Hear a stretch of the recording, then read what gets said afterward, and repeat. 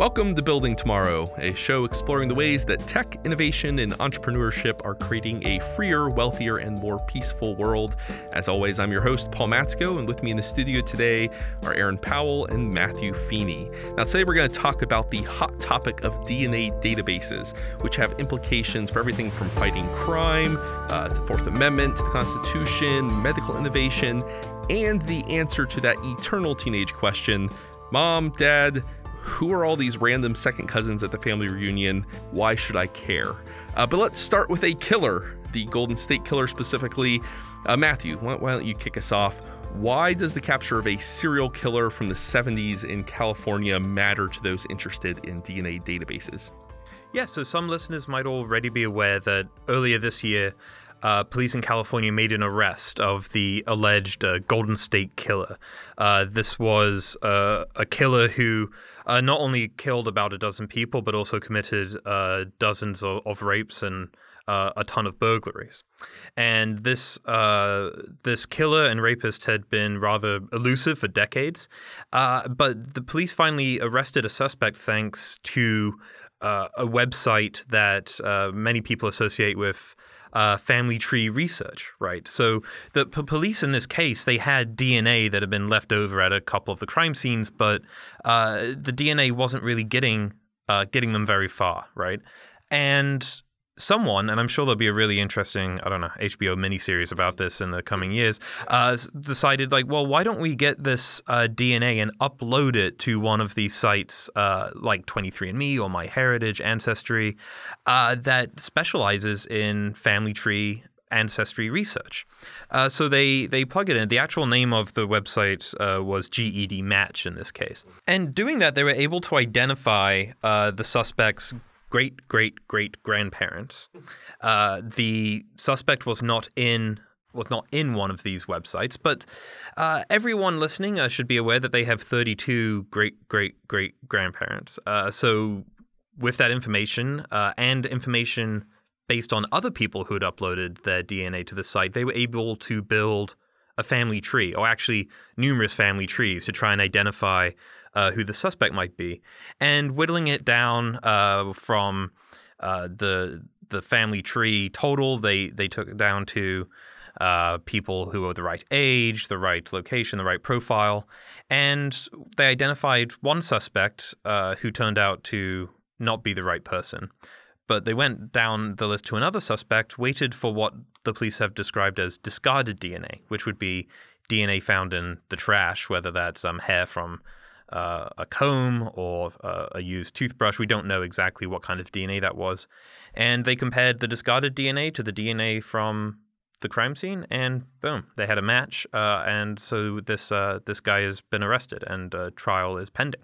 Yeah, it's the kind of thing, just for our listeners to get a sense of what this looks like, we'll have to put up in the show notes an example family tree for how this works. But it's a matter of triangulation. So you take this database, they're unlikely to have the actual DNA of the offender, but you can kind of extrapolate into the past connections between multiple second or even third or fourth degree cousins. So as long as there's two within this broad family tree going back 6 or 7 generations, you can, from the kind of the similarities between those cousins, you can triangulate the suspect in the family tree, right? And so with that grandfather, with how many was it, 32 family trees potential there, you can identify which one of those family trees the killer's in. And so then you go through a pool of suspects, and that really narrows down that pool of, say, several dozen or several hundred suspects tremendously. Okay, which one of our suspects belongs in that family tree that we just triangulated from a DNA match? But maybe we should take a step back. So we've got police catching the Golden State Killer using a DNA database like 23andMe and Ancestry. That's not what these databases were designed to do, right? They were designed to do something else. I think, Matthew, you said that you are on one of these?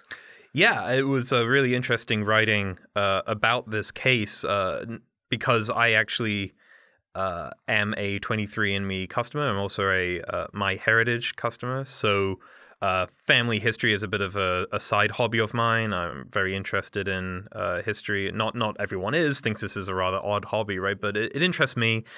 So you, at least with 23andMe, you sign up and they send you a kit. You spit in the tube. You send back the tube and they whirl it around and analyze your DNA. And they can give you ancestry information. So these are the kind of ethnic groups that your ancestors are associated with. You can also sign up for health information. 23andMe, after a few fights with the FDA, I should add, are now allowed to screen the DNA for certain risks, certain diseases that you may carry. And using that data, you can upload 23andMe data to MyHeritage, which is not only has a ethnicity estimator tool, but also a family tree building tool. And the crucial thing to keep in mind here is that it's a cliche, but it's true, but we're all related, right? That actually all the three of us sitting in the studio, we really wouldn't have to go that far back at all in human history to find a shared ancestor for the three of us. Like we mentioned earlier, you only have to go back a few generations before you have 32 direct ancestors, and within about a dozen or so generations, you have thousands of direct ancestors. So we are all related, and many people you pass all the time will be third, fourth, fifth, whatever cousins. And so building a family tree like this for this investigation proved really valuable.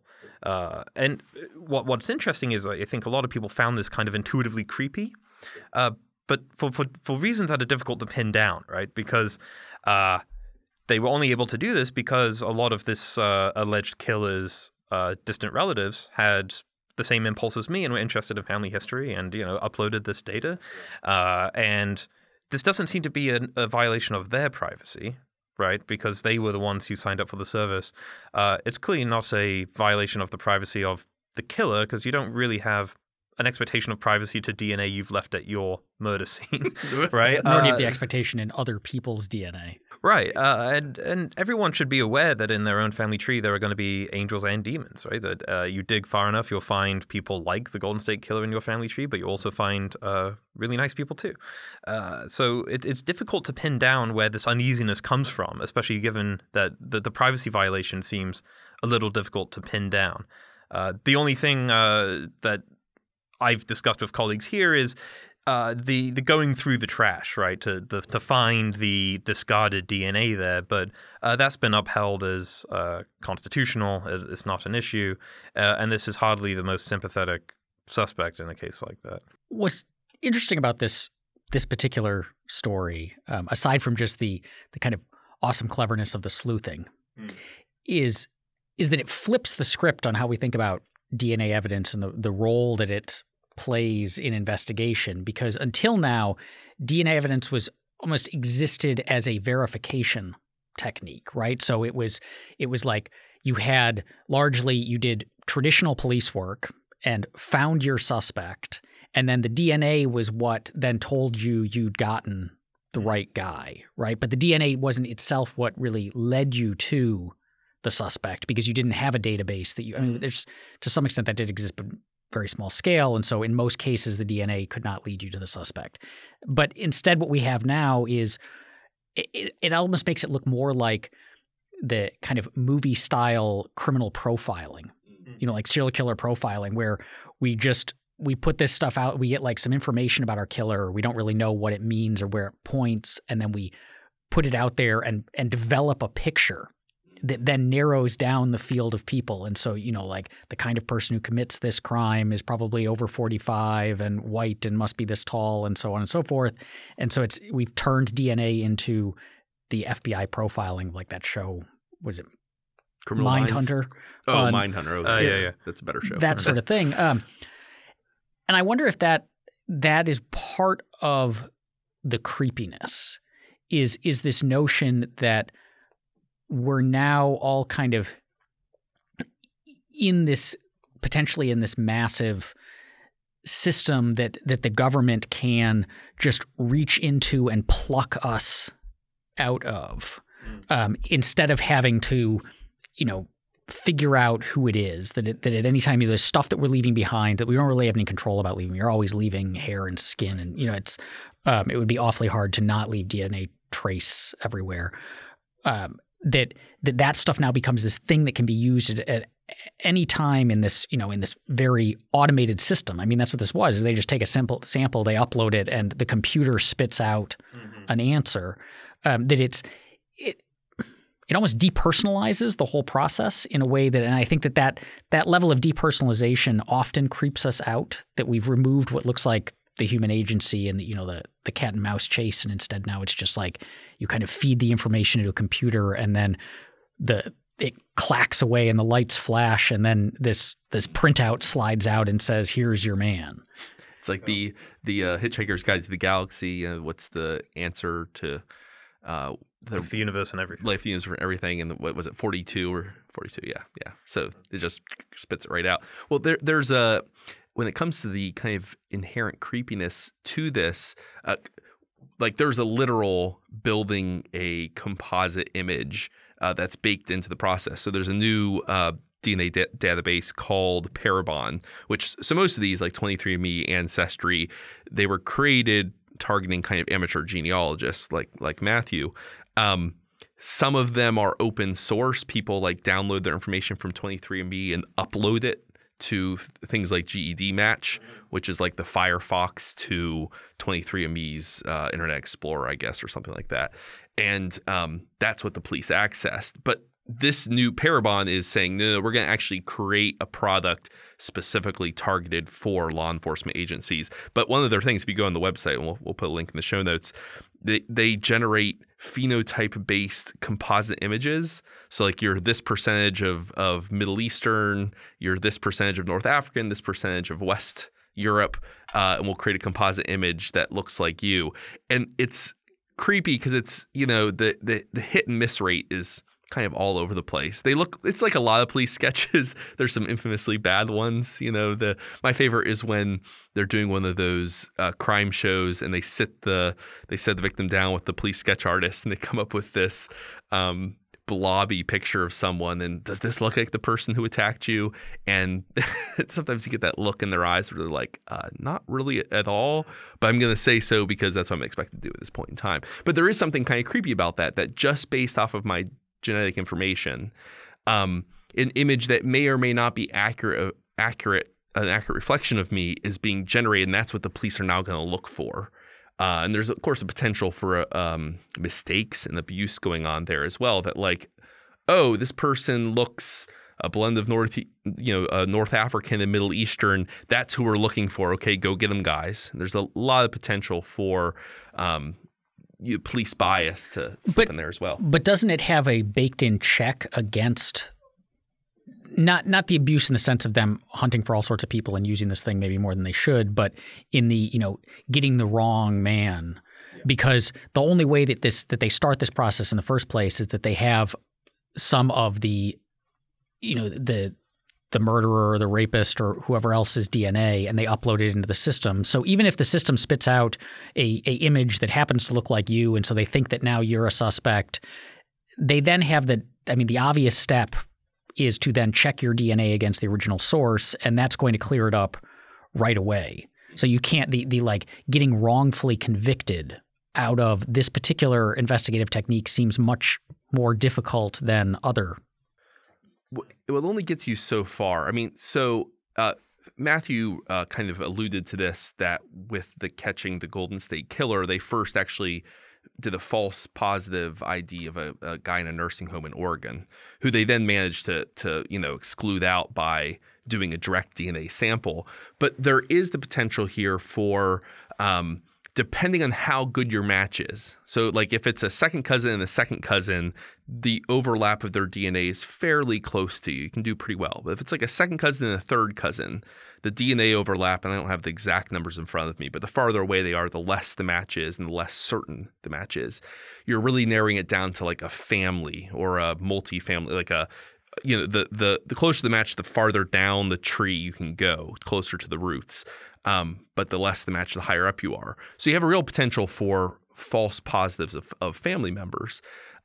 So, I mean, the historical example would be it's like his example of President Thomas Jefferson, who, well, it is widely believed that he had an affair with Sally Hemings, his slave. Though whether it's an affair or rape is questionable, given the consent with a slave being problematic.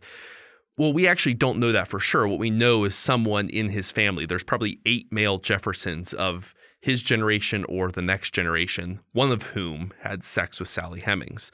So there's a problem there, right? It can lead us to a group, but then it can kind of actually confirm our existing biases about which one we think it must be.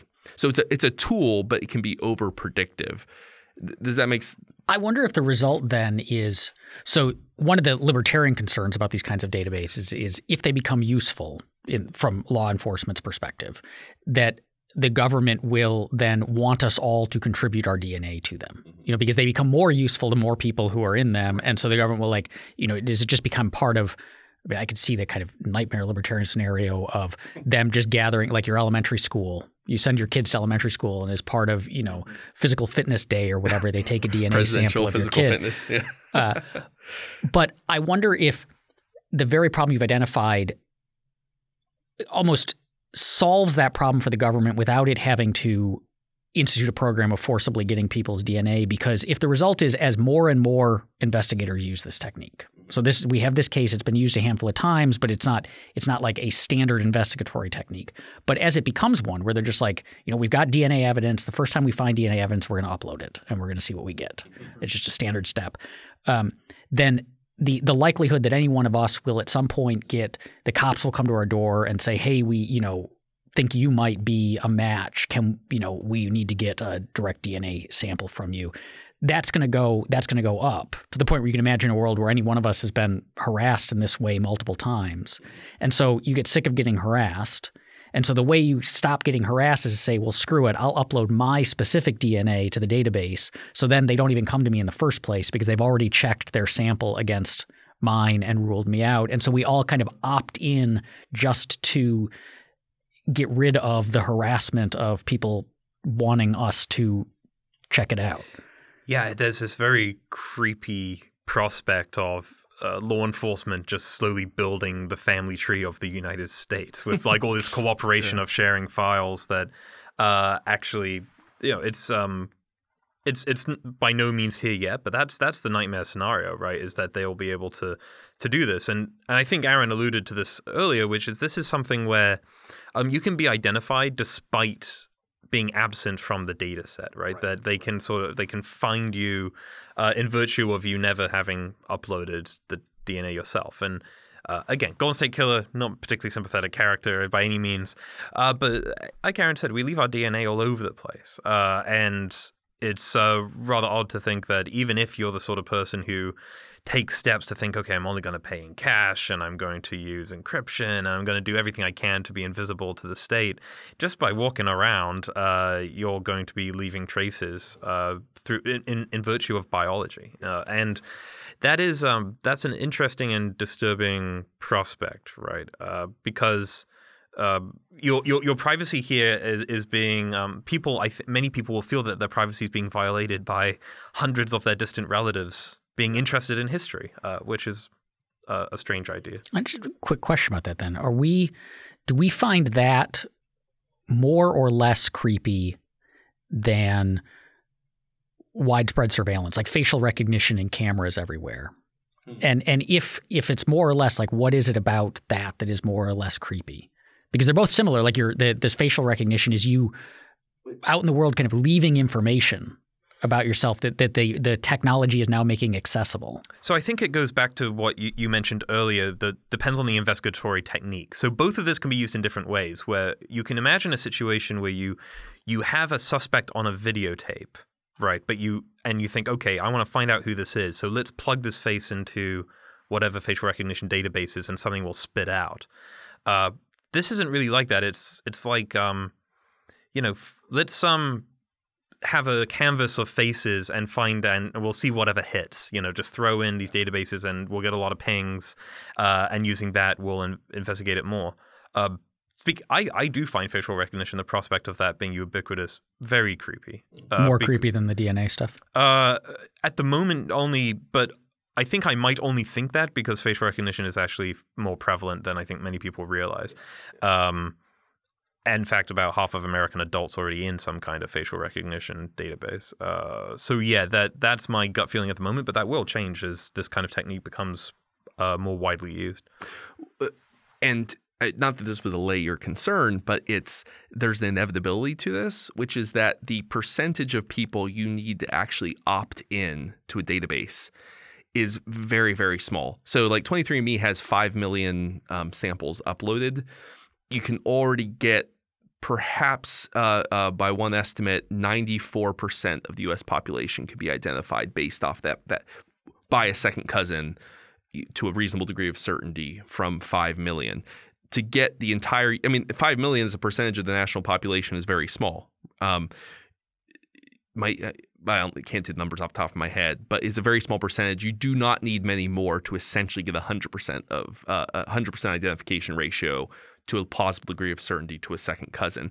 And that's going to happen. So you don't need the federal government to roll out a database because we're already almost there with a privately provided database. Well, then, and this is a question for Matthew then on the legal side, because the what is it, GED match, mm-hmm. That's like an open source system that anyone can just pop in and access and look things up. But 23andMe is not. Like I can't log into 23andMe and just start looking up people by DNA information. So what's the legal framework here? Like if they, 23andMe may be able to identify 94% of the population, but is that technique accessible to law enforcement right now? Well, in fact, with a lot of these services, you can find relatives and you'll get automated emails that say like, oh, we found a estimated, as was mentioned, an estimated fourth cousin. Do you want to connect? And it's like a social media site. You connect and you can compare the whatever segments of DNA you share. And there it seems like really difficult to make a privacy argument, right? Because both of you have volunteered for this service for that reason, right? It's not as if we uploaded it not for family history, but because we want to find everyone who has a certain gene for, I don't know, brown eyes or whatever. And that's the really interesting thing about this case is that the privacy argument seems rather weak because the only reason someone would have uploaded their information to GEDmatch is to do the kind of thing that was done, which was to identify distant relatives. And yeah, the legal argument is not helpful if you're the sort of person creeped out by this. There was some discussion about this case, obviously among privacy scholars after it was announced, and there was some discussion about, well, is there a possibility that maybe the police violated the law because they had to fake being someone in order to upload like terms of service violation, right? But it turns out that that's totally fine, and actually there are provisions of the Computer Fraud and Abuse Act that allow police to do this. So yeah, not much to go on legally as far as protections go. So there's a comparison, I think, here to other Fourth Amendment issues like cell phone tracking, which, Matthew, you've written about some here, so I'll get your input in a second. But where your cell phone's constantly pinging against towers, and that information is you can't – it's very hard to avoid living in the modern world without your cell phone pinging on towers. And for a long time, law enforcement argued that they did not need a warrant to get access to that information. That just because you let that information out into the world, it's now fair game for the police, like your trash is behind your house. That the police can rifle through that without a warrant. Recently, courts have said, no, you actually do need a warrant to get that ping data from providers, at least in some cases. So, I would propose that there is a similar situation here. One of the problems with GEDmatch is that the police didn't have to get a warrant to do anything that they did in that process. Well, yeah, the question is, who would you even serve a warrant to?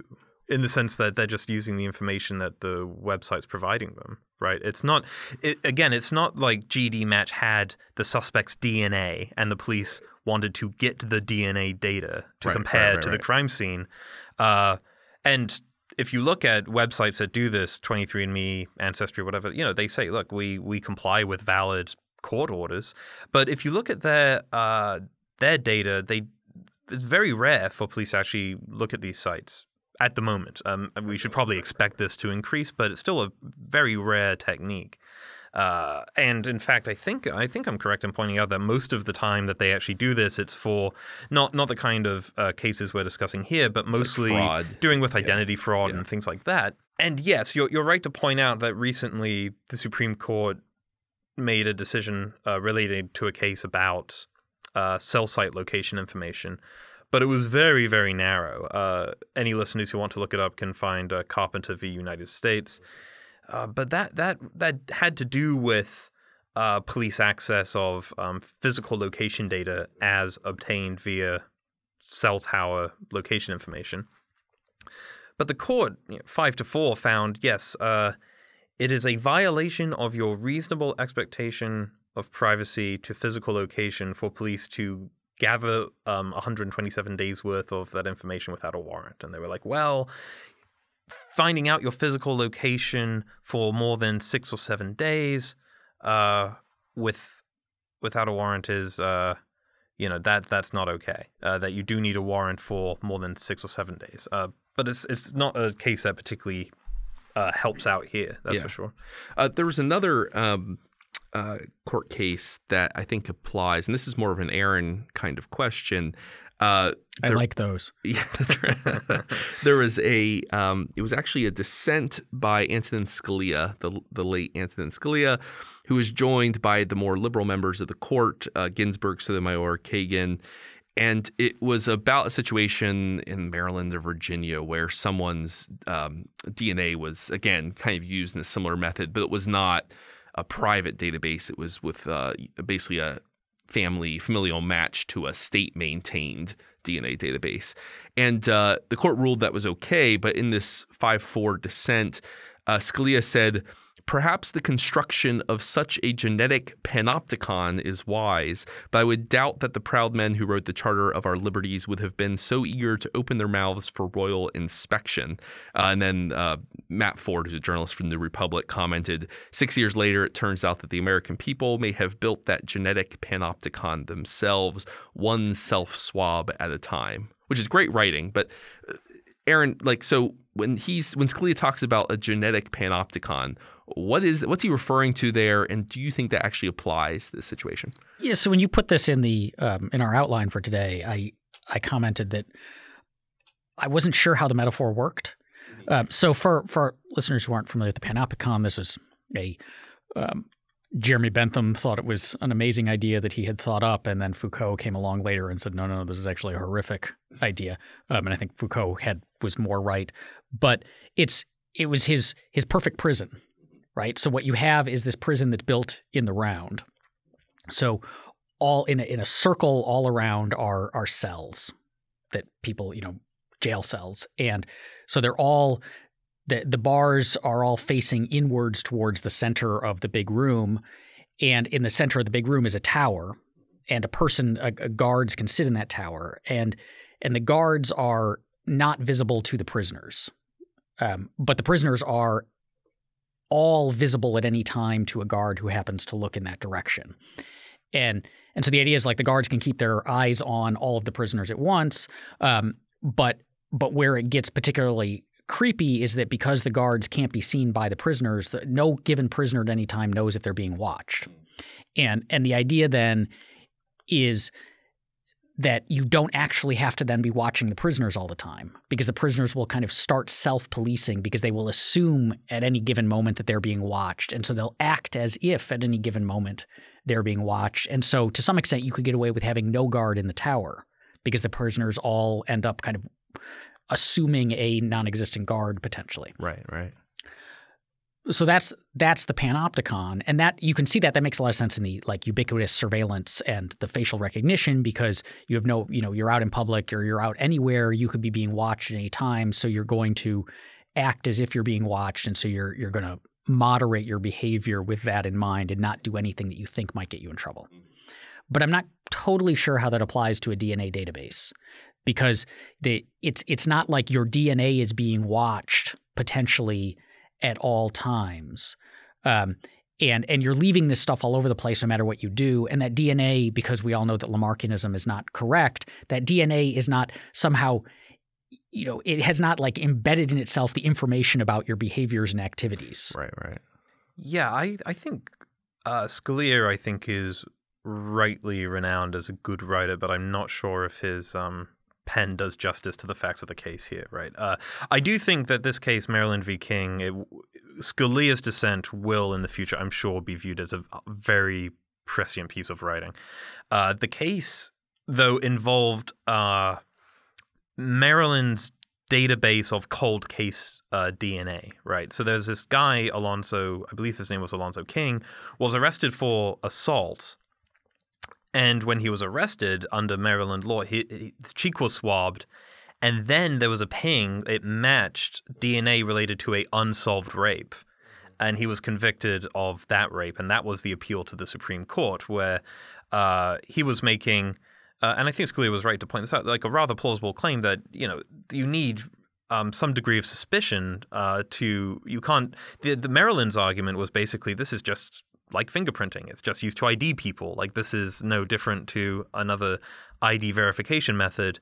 But as we've discussed, I mean, the amount you can find out about someone from their DNA goes well beyond actually anything to do with the person, but also their family, medical conditions they might even not know they carry. It's a very, very revealing piece of... and there's contamination issues. With, because you find their DNA doesn't mean that they were actually on the site at that time committing that murder. I mean, there's... Yeah. Sure. But I guess you say it's not like a fingerprint, and that, yes, we can find all this other information, but in the circumstance at hand, so we have DNA from a crime scene that we found, and now we have a person who we're curious about, and we're going to check to see if they match the person who was at the crime scene. That looks indistinguishable from the fingerprint thing.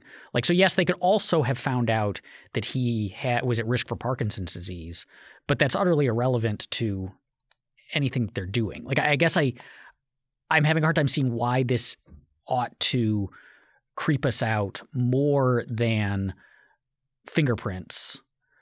That you fingerprint someone when you take them in for whatever reason, and then you happen to just also upload that fingerprint to a database to see if that person connects to any past crimes. Like, that doesn't seem terribly bothersome to me. Well, is there an issue here of overconfidence in the method? So, like, even if the use of the DNA in this situation as a piece of like supporting evidence is defensible, using it as like, oh, we found his DNA, therefore, absent any kind of circumstantial evidence or other evidence of him being at the crime scene or being a suspect, just that bit of information alone is enough to secure a conviction. I mean, in other words, the specifics of the case, the way in which they used it is problematic, not the fact that they used the evidence, period. Does that make sense? Yeah, and I think consider the slippery slope we're on, because I think Aaron's right to point out that, look, when we're talking about violent criminals, you're not going to get many people concerned here, but listeners should, if they have the opportunity, actually listen to the oral argument of Maryland v. King. It's one of the most interesting pieces of oral argument I've heard, because the Maryland attorney stands up and says, well, since we've started this, we've secured so many convictions and so many arrests, and Scalia jumps in and says, oh, that's great. I bet you could get even more if you conducted even more unreasonable searches and seizures, right? The point being that you could always defend the collection of more data by arguing that you will secure convictions for violent and serious crimes. And that's right. But that shouldn't be used as a justification for gathering an increasing amount of data, period. Yeah. Well, this is good, but let's move the conversation to kind of the more positive spin, right? I mean, I think it's interesting that none of us, I mean, there are risks to how this information is used. There are potential missteps, false IDs, but there's nothing inherent to the idea of a DNA collection that necessarily is fundamentally like anti-liberty or anti-libertarian. But why don't we look at the plus side? Like, it'd be a mistake, I think, to only look at the potential downsides. Let's look at the advantages of a DNA database for ordinary people's prosperity, health, and happiness. The two examples that come to mind are a adoption, in the case of adopted folks trying to find their birth families, as well as the kind of medical innovation implications. On the adoption front, I mean, there is still a concern, right? Like, you may want to find your birth parent, but that doesn't mean your birth parent wants you to find them. And this makes it easier to kind of broach that barrier. Like, you used to get stopped by not finding your way, or the documents are lacking at your your orphanage or whatnot. But now you can there's a chance you'll be able to find your parent even though they've gone out of their way to make it hard for you to do so. So I imagine there'll be some drama over individual cases like that. On the flip side, there's a lot of folks who are going to find birth parents, and both sides will be delighted, and thank goodness there was that DNA database. Yeah, I think, well, not being a parent myself, but I think anyone who gives up a child for adoption must know that there is a chance, like, even if they want to remain anonymous, especially in the age of 23andMe, that this could happen. So you give up your child for adoption, and then years later that child spits in a tube and gets the ancestry information back, and you think you're in the clear because you didn't have the service, but it turns out your brother did. Yeah. Right. So then your child has figured out, like, oh, well, I've identified an uncle, but I haven't identified a parent. And you don't have to be Sherlock Holmes to figure out who your parent is once you've discovered that. So that I'm trying to think about what kind of solution there could be to this problem, but I don't even really view it as a problem in the way I think you're trying to highlight it. Well, there's that sense of, I mean, the way I would put it is that to think of it as a problem, as I was kind of mooting, is to misunderstand who owns your genetic information, right? Like, yes, your parents have an identity, and there's a certain amount, their genetic code is unique to them, and you can maybe argue some kind of ownership right over that. Indeed, we do, which is why these organizations have you sign waivers. You're signing the waiver to your privacy right of your genetic information. At the same time, you pass on a significant portion of that genetic information to your children. They own a right to that information. And so, in other words, the genetic overlap between you and your parent belongs to both of you, right? Like, just as much as you have the right as a parent to control your genetic information, so too do your kids, yet that information overlaps. And that's something that you really just can't, you both have a legitimate ethical claim to ownership of that info. I can think of a potential positive related to the adoption that isn't limited to just the adoption. So we're recording this on August 2nd, and tomorrow, August 3rd, on my other podcast, Free Thoughts, we're releasing an episode with Adam Bates about the refugee situation. Mm-hmm. And refugees, they face a lot of horrors. Some of them the result of their situation, quite a lot of them the result of the way that governments treat them. But one of the problems that they have is they get admitted to a new country, a refugee makes it in the U.S., and now what? They've left behind everything that they had. They maybe don't know the language. They maybe would have a hard time finding a job, whatever else. This might enable them to, families are powerful networks for support. And so you can, I don't know anyone in this country, but if I can upload my information to 23andMe, I might be able to find some second cousins, some third cousins who I can, they might not want to help me, but they also might want to help me. And it gives you a potential ability to find a support network in an easier way than just stumbling around asking people. So your mention of refugees reminded me of another not intentional, but a definite benefit of these kind of websites is that they are used by racist assholes who want to prove a lot of their purity. And turns out that people who claim to be white supremacists might be a little bit African or a little bit Jewish. And maybe an added benefit of this is actually it's helping educate more people about that old cliche that we're all related and that actually you shouldn't care as much about your race as you really do.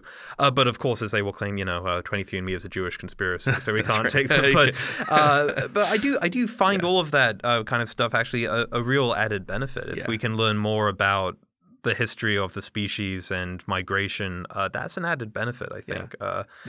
It's like the white supremacist version of the Henry Louis Gates show for, I think it's for history, where they go and various celebrities, and they're like, inevitably it turns out no matter who the celebrity is, your family owns slaves. Because is it's this, who do you think you are? Is this? That sounds right. Yeah, this is another American show stolen from Great British Television. Oh, is it? yeah, I but didn't know that. Really? I always wanted to do refined and made better. As we yeah. did with the governmental system that they tried to. But you didn't do it with The Office.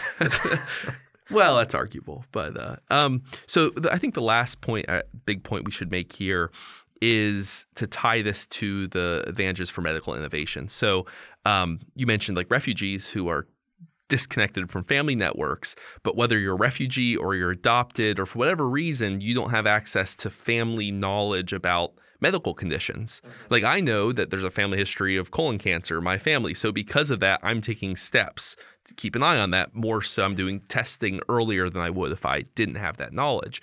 So there's a real huge advantage for these databases and allowing people to detect those kind of family issues that they wouldn't be able to otherwise. I mean, this should actually literally extend people's lives because they're going to be able to take earlier preventive measures. So that's a big component. That's the most obvious one. The other one that comes to mind, 23andMe just signed a deal with GlaxoSmithKline for $300 million to use 23andMe's database to help create targeted medicines over the next decade.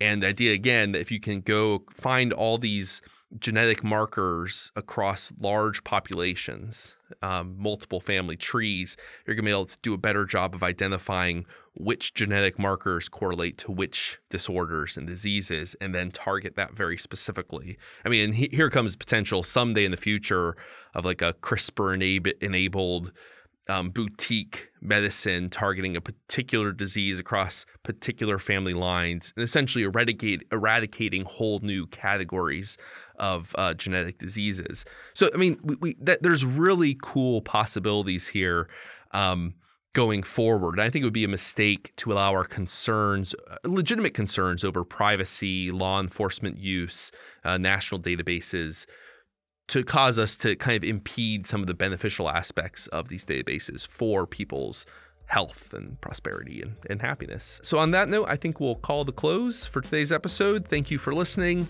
And until next week, be well. Building Tomorrow is produced by Tess Terrible. If you enjoy our show, please rate, review, and subscribe to us on iTunes or wherever you get your podcasts. To learn about Building Tomorrow or to discover other great podcasts, visit us on the web at Libertarianism.org.